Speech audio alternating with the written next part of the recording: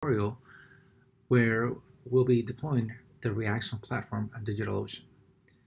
First thing you'll need to do is to go to this repository in the reaction GitHub account, and we'll just follow along and deploy this. Should be pretty fast.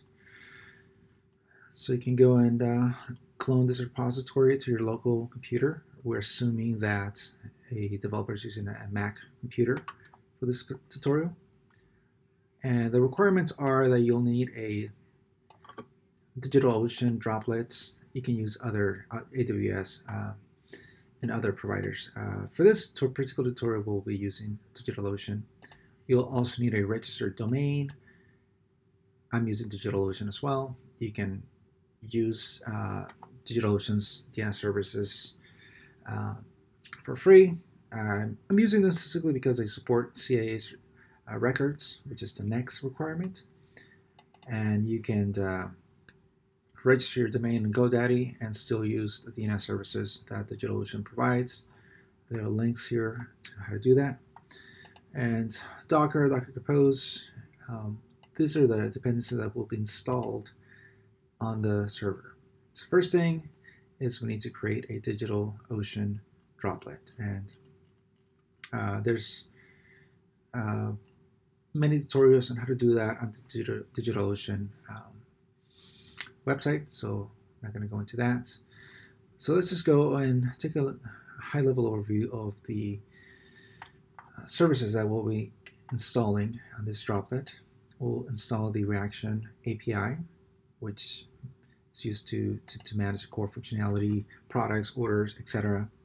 We'll install the storefront, which is our example storefront that provides an interface for customers to purchase products from a store. And the Reaction admin, which is used for shop operators to manage products, etc. And Hydra will be another service that is used by Reaction to manage OAuth tokens. And Reaction Identity, which is a Meteor application that uses we use as the accounts service for this application, for our platform. You can take a look at this tutorial, this diagram in more detail at your convenience, but it essentially just shows the flow of data coming in from a client request, going into traffic, which will be our router that will route traffic to all the different services in the back end. So the main flow will be that it will go to traffic and they'll route it to either the storefront, or the API, or the admin UI, and everything kind of works together in a communication network. So to get started, we'll need a subdomain that a domain that you have registered, that you control the DNS for, and we'll use all these different subdomains for each one of the services. The API will be at API dot whatever your domain is, storefront, admin, Hydra, identity, traffic. And as I mentioned earlier, you'll need to have a DNS provider that can that supports CAA records. And if you don't know what that is, there's a link here. You can go take a look. And in particular, we'll need to have a wildcard certificate, and you can add those in your DigitalOcean account. Pretty straightforward. It's just like any other DNS record. And you'll also need a DigitalOcean auth token that will be used to generate SSL certificates for all the different services. So you can go and take a look at this link and see how you can generate your personal access token. And we'll be seeing how it gets used later in this tutorial. And so let's get to the configuration of our server.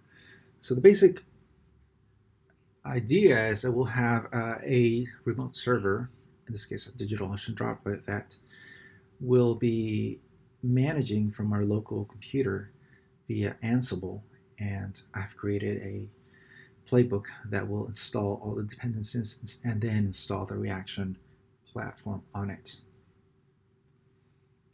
And this is all will be automated, so all you got to do is execute a command, and everything else will be taken care of. And also here, you should definitely create a firewall on the DigitalOcean infrastructure so you can avoid any unwanted access to your node. So the first thing that we'll need to do is create a DigitalOcean droplet. I'm not going to go into that detail, but you can go and do that and on your dashboard. And then you'll just copy the IP address of the droplet that was created and then just log in with its command to verify that you're able to connect and that's set up correctly. Next, we'll prepare the control node, which is a concept that Ansible has, where you have control node, in our case, our developer computer, or Mac in this case, and a server, which will be our DigitalOcean droplet. So if you don't have Ansible yet, install it by using this command, homebrew install Ansible, or if you don't have homebrew, you can install it clicking this link and following directions. And then also install Python 3 to avoid some warnings. So now we gotta, after you've installed Ansible, we'll need to configure the communication and the host so that our local developer computer can communicate with our remote server. And to do that, we'll use a concept that Ansible has called an inventory file. So you'll need to create this inventory file first. In my case, I've already created it, so you can just create it with this command, and then you'll see. Just do that here real quick.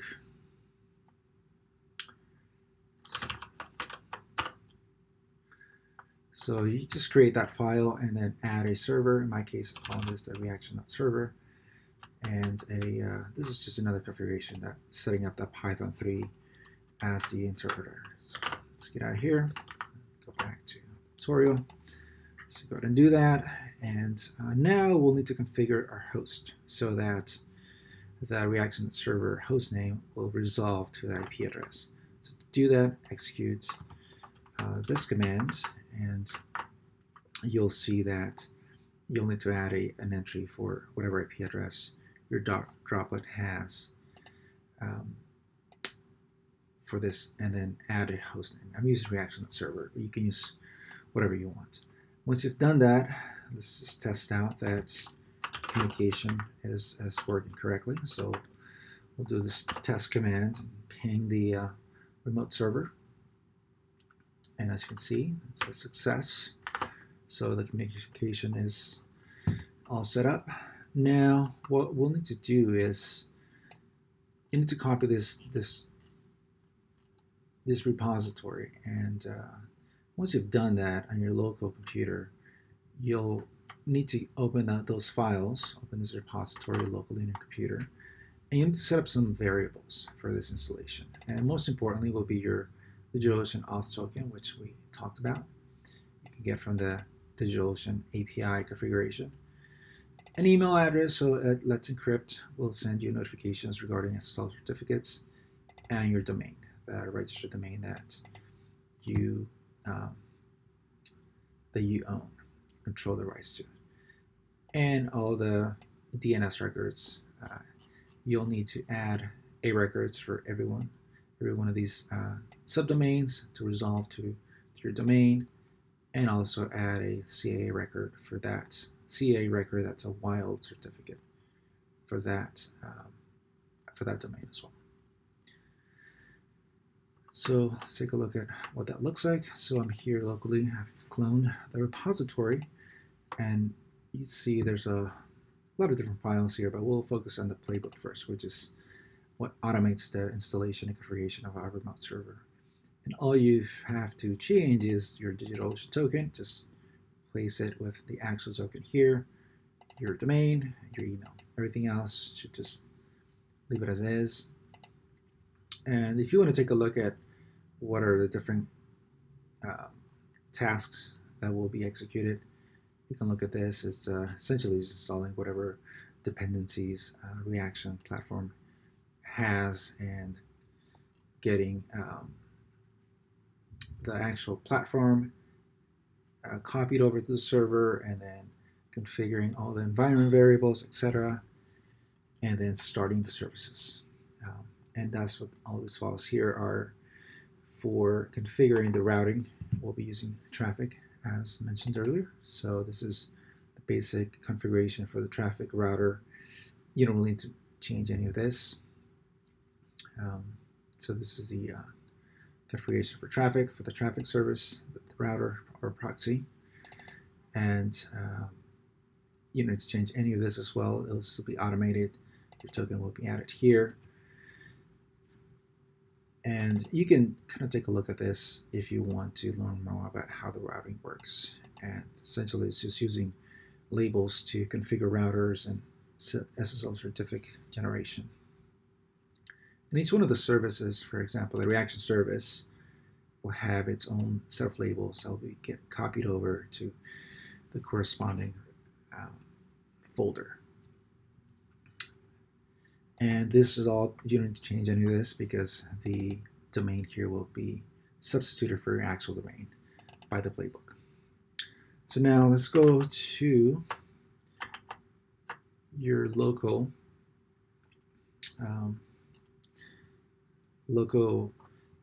proxy traffic repository on the local computer. And the next step will be to actually execute the playbook by executing this command. And that is the next step here. So just copy that, paste it here, and it will start to install all the dependencies on the remote server. I already ran that command here just for the sake of this tutorial. And you can see that it starts to gather information. And one thing to note, that before you execute this command, make sure that you have substituted this variables. Otherwise, the installation will fail. So make sure that you have your token, your domain, and your email. And once you have that, execute the command, and it will start to run all the commands. Just simulate here. It runs 53 tasks and says everything was okay. So now we can log into the remote server and see how things look on the remote server. So my particular IP address, well,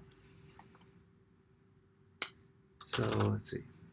Let's log onto the server, and you can see that I used the username reaction because that is what it's created by default. So SSH reaction, and so we're here on the server, and we can take a look at the overall. There might be some things that you need to do, which I had to do, which is restart the server, make some update all the dependencies by executing at updates and at upgrade, and then just restart the server. And then once it gets restarted, you'll see that it'll be necessary to start the services, all the reaction platform services. And so I'll show you how to do that in a second, but I just want to mention here that at the home directory, you'll see that the proxy is here, which is the router. You don't need to change anything there. But if we go into the reaction platform, you'll see all the repositories necessary to run the reaction platform: the storefront, reaction API, the admin, Hydra, and identity. So now we have installed a utility to see how the services are running. So if we execute lazy docker, you'll see that actually some of the services have exited. So we have API is not running, identity, reaction, etc. So that is because the server was restarted. So to fix that, we'll just go into the reaction platform and just execute make start, which will start all the services for us.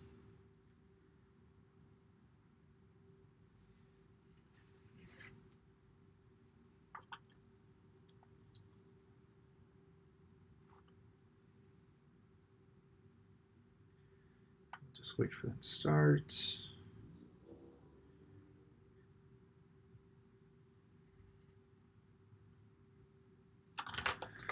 Let's go back and execute lazy Docker, which is installed for convenience. You can see now that all the services are running. And oops, exit it. So we can see this example storefront, it's running correctly. Admin is running correctly. Identity, API, etc. And so we can now go and take a look at the API and see how it's running. So my example was this domain. So we'll go to the API dot your domain GraphQL. You can see that the API is running correctly. And I already created a user. So you'll need to do that before you can actually get the primary shop ID, because by default there's no shop. So the first thing you'll need to do is you'll come to the screen and register a user, and click register, and I'll take you to the shop, to the admin, and you can create your shop. In my case, I already created that, so I'm just going to log in.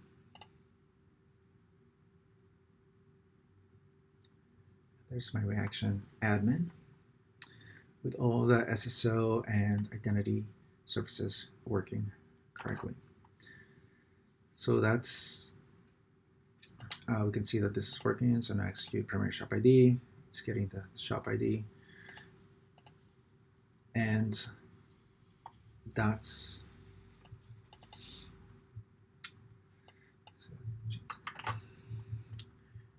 our installation. So one thing that I want to show is that we can actually connect using